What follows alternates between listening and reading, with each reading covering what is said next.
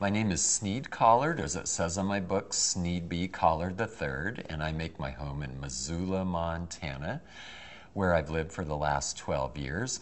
And I've been a writer now for 25 years, write many different kinds of things, a lot of science books, everything ranging from animal dads and teeth and wings on up to older books such as The Prairie Builders or Reign of the Sea Dragons and The Science Warriors, which will be coming out in the fall of '08.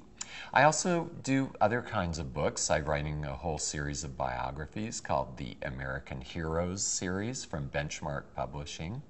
I have 2 novels out. One's called Dog Sense, another one's called Flashpoint, and I have a 3rd novel coming out in the spring of '09 called Double Eagle.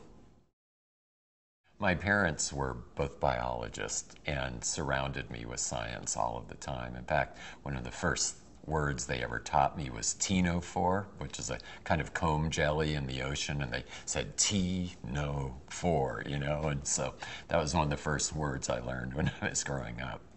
But no, I was always just surrounded by animals and science. My parents got divorced when I was about 8 years old, and actually I even got more inundated because my mom married one of the world's experts in fireflies after that. So now 3 of my 4 parents were scientists. And so, yeah, I was always interested in a whole variety of animals and probably thought at some point that being a scientist was a really cool thing to do. I grew up in Santa Barbara, California, in a little kind of student ghetto called Isla Vista, right next to it. And I didn't realize what an idyllic place this was when I was a kid. We lived 3 or 4 blocks from the beach. I and any of the other neighborhood kids just could go wherever we wanted to. We explored vacant lots. We'd ride down to the beach. And it was just, and plus had an incredible elementary school, Isla Vista Elementary School, that I still think must have been one of the best schools in the country because every teacher I just remember vividly.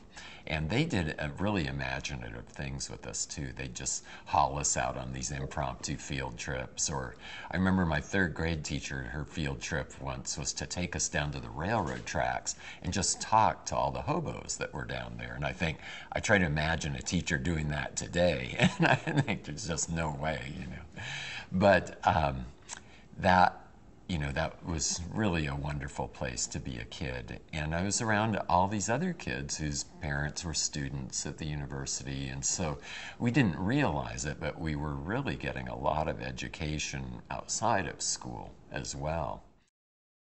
I probably had a very idealized view of what college should be. I thought, oh, I'll take a little psychology, I'll take some philosophy and this and that. But of course, we all have to declare a major eventually, and when that time came, I really didn't hesitate to declare a marine science emphasis in biology at Berkeley. And that was great. I felt very comfortable doing that. I spent summers at marine labs like Bodega Bay in Northern California or Friday Harbor Marine Lab up in Puget Sound. And after I graduated, I was determined to get a job in biology because I knew there weren't many jobs like that, and I really wanted to work in the field I'd studied.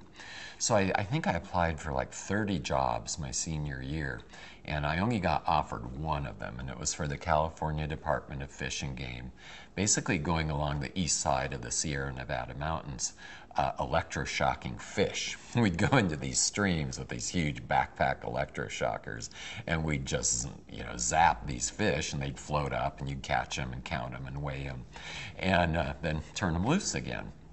So that was, I did this field work for about 4 months, but really by the end of that, I was realizing that I probably didn't want to continue biology as a career, not only because I saw how demanding physically it could be in the field, but also the kind of biologist I wanted to be no longer existed. I wanted to be a biologist like you might have had 50, 60 years ago, where you could just go out and look at anything you wanted, and there wasn't this huge pressure to publish or to specialize. And I knew I really didn't want to specialize in just one thing the rest of my life. So it was really while I was working for Cal Fish and Game that I just decided one day, oh, I'll be a writer. And I had no idea what I wanted to write at first. I tried some short stories. I took a screenwriting class and wrote a really bad screenplay. I wrote an adult novel that was equally awful. But I also really knew I needed a way to support myself too. And my stepfather, one of the best things he ever did for me was suggest this Master's in Scientific Instrumentation program at UC Santa Barbara. And the great thing about this program is they actually trained you to do something practical. And so basically, they taught you how to take individual computer components and build instruments with it. Well, I knew I didn't want to do that. I didn't have any aptitude for it. But I learned enough to get good at troubleshooting computers, and I learned how to program computers. And I was lucky enough to get a job after that as a computer consultant for a biologist at UC Santa Barbara. And this was a perfect situation for me because now I could continue to hang in there with biologists and learn about their work, but I also could make enough money to write. And in fact, whenever I got a raise at work, I would cut my hours so I could write more. Fortunately, I had a boss who knew what I was up to and wasn't really opposed to that. But it also gave me a wealth of contacts and material for writing. And after a couple of years, I thought, maybe I should try writing some science for young people. So I wrote this little science article about this deep sea shrimp called Nathathausia, and I sent it into Highlights for Children magazine. Got a very nice letter back telling me all the things that were wrong with it, but they would like to see it again if I could improve it. So I revised it and I sent it in to them again. And 3 months later, they rejected it again. Well, it took me about 2 years to sell that one little science article, but that was really the beginning of my whole science writing career. Once Animal Dads was a success, I started thinking about other ways to do this. So I wrote books like Beaks, about bird beaks. I wrote books, a book called Animals Asleep, about all the different ways animals asleep. My 2 new books, Teeth and Wings, are also those kind of whimsical books. And if you read through those, they're really just collections of interesting critters I've seen on my travels or doing research for other books. And so I still do a lot of travel. I've traveled to other places as well to do research. And it's just kind of become a routine for me, and one that's very satisfying because being out in the field not only gives you a real gut impression for what things are like that helps you write, as you know, but what it does, it also gives you unique information that you can't find anywhere else. I mean, slogging through a tropical rainforest with a scientist or going in a deep sea submersible to the ocean bottom with a scientist, you're going to get perspectives that from not only the environment but the scientists that you just won't get. And often the scientists' human sides really come out when they're out in the field, because every scientist I know is much happier in the field than they are back in the lab, but most of them have to spend most of their lives in the lab. So once they're out in the field, it's like ecological release, and they're happier and they're telling stories and they're showing you all kinds of really cool stuff that they might not think about just sitting in their office. I was hired a few years ago to write a series of 4 books about scientists and their work. And I wanted to write about one of my stepfather's ex-graduate students, whose name was Dr. Edith Witter. And she studies marine bioluminescence, these animals that make their own light. And she uses deep-sea submersibles to observe them and to learn about them in their natural habitats. And when I decided to write about her, I called her up and I said, well, can I go down in one of these submersibles with you? And she said, well, do you have $23,000? Because that's how much it costs to rent one of these things for a single day. Well, of course, I didn't have that kind of funds, and my publishers weren't going to pay for it. So I thought, okay, I'll just have to research this by reading her scientific articles and calling her on the phone, things like that. But about a month after that, I got a call from Edie, and she said, Sneed, you won't believe this. I just got 3 extra days of submersible time I don't know what to do with. How would you like to go out on a cruise with me? And I said, are you kidding? Just tell me when and where. So I flew down to the Harbor Branch Oceanographic Institute in Fort Pierce, Florida, where she worked, and she gave me bad news. She said, there's a big storm off the coast. It's way too rough to go out. But if you can hang out for a few days, the storm may get better. So I decided, okay, I better hang out here. And fortunately, the storm cleared off, and I and several other students and writers went out on this amazing ship out to the Bahamas. And we spent 3 days diving in this deep sea submersible down to 3,000 feet deep. And going down in the submersible is just unlike anything in our normal day-to-day experiences. You know, we as humans think, oh, well, our lives are, we go outside and there are trees and grass and blue sky. But most of the planet is not like that. Most of the planet is this very dark, cold world. And so even from the moment you start descending in the submersible, and it's a little cramped submersible, you're in a very tight space. But from the moment you start doing that, things change. They change dramatically. The light just starts getting filtered out of the water. By 400 feet deep, it's kind of this eerie, dusky blue. By 1,000 feet deep, it's pitch black. You see all this marine snow, which is this kind of combination of mucus and bacteria, just kind of floating down to the deep sea, and that's the major food source for deep sea animals. You go deeper and you start seeing these amazing fish go by the porthole as you go down. I distinctly remember this fish about this long called a viper fish with these incredible sharp teeth and these big eyes and this little bioluminescent thing that waved in front of it to attract prey to come close to it. And then suddenly you're at the bottom, 3,000 feet down. And you look out and it really looks like a lunar landscape. You see just this white, almost ash or mud everywhere. And you think, oh my gosh, it's just desolate. And then you start looking closer and you see tracks of animals everywhere.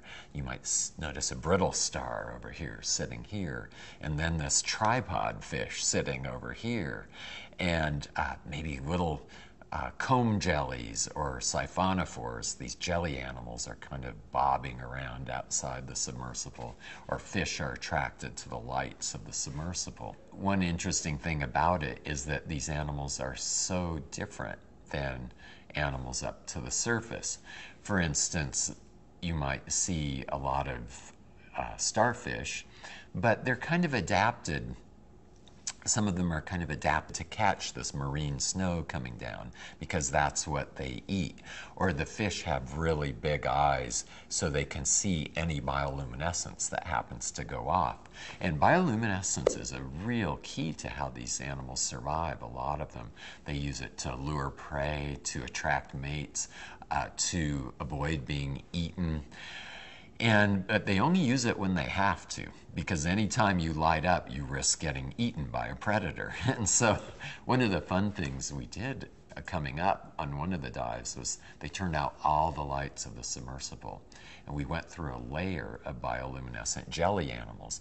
And whenever they'd hit the submersible, they'd light up. And so it looked like this glowing blue snow going by the portholes or the bell in the front. And so, yeah, it was just spectacular, and I wish everyone could do it because it just changes your view of what the Earth is like. You're down there and you think, oh, this is what most of the world is like, not where we live. And for me, it just reinforced the urgency for taking care of the places that we do have to live.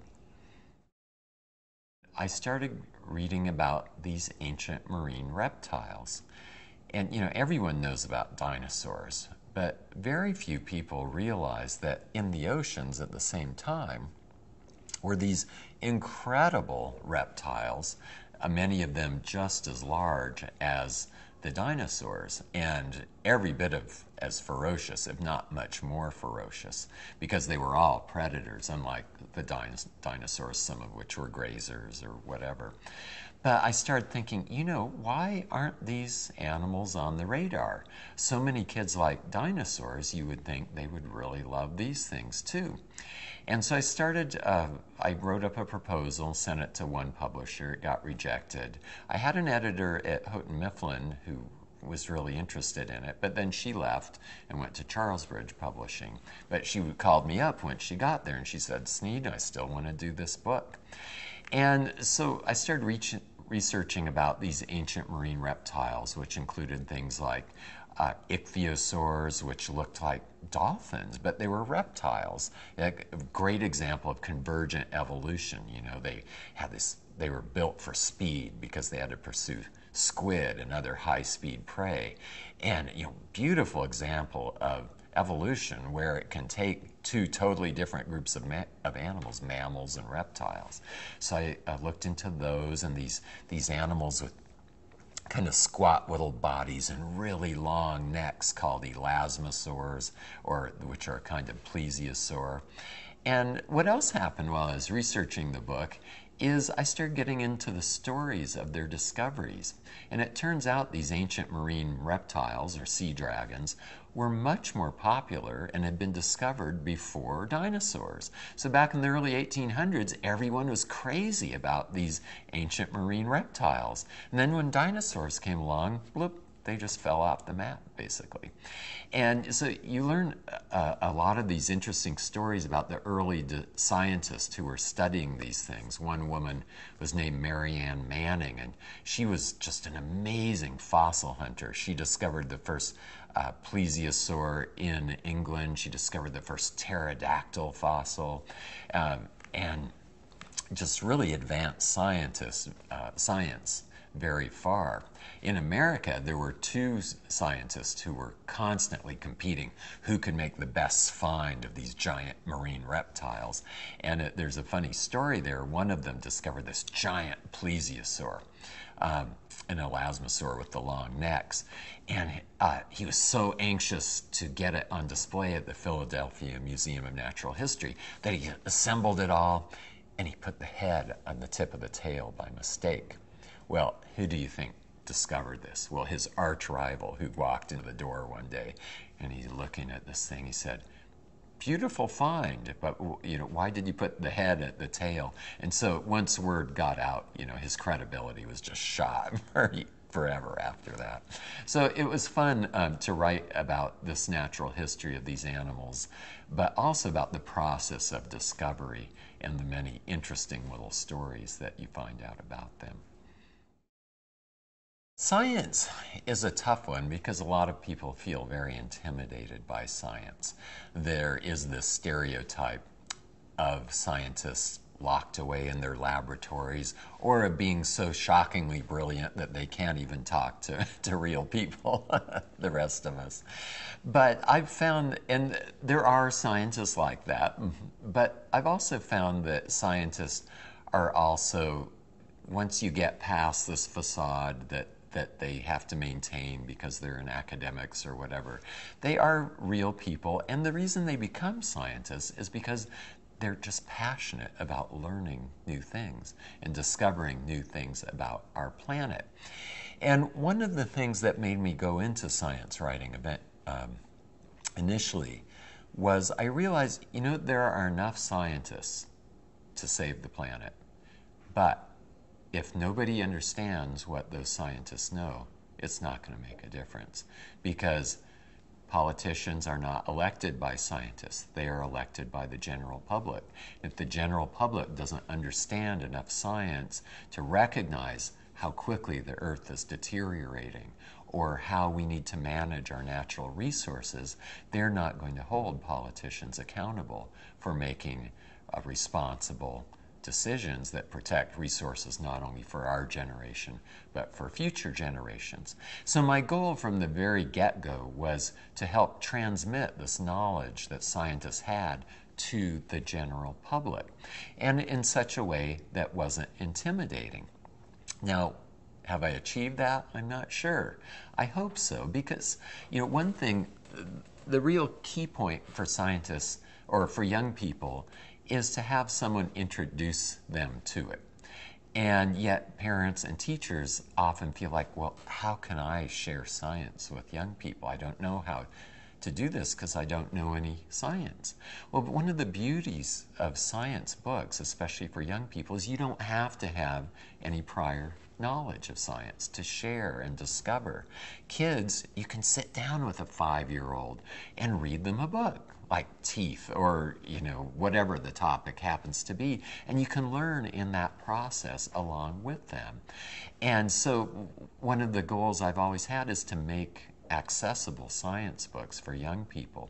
And the other thing in education that I believe is changing slowly, and I hope changes much more rapidly, is science has always been considered this subject over here.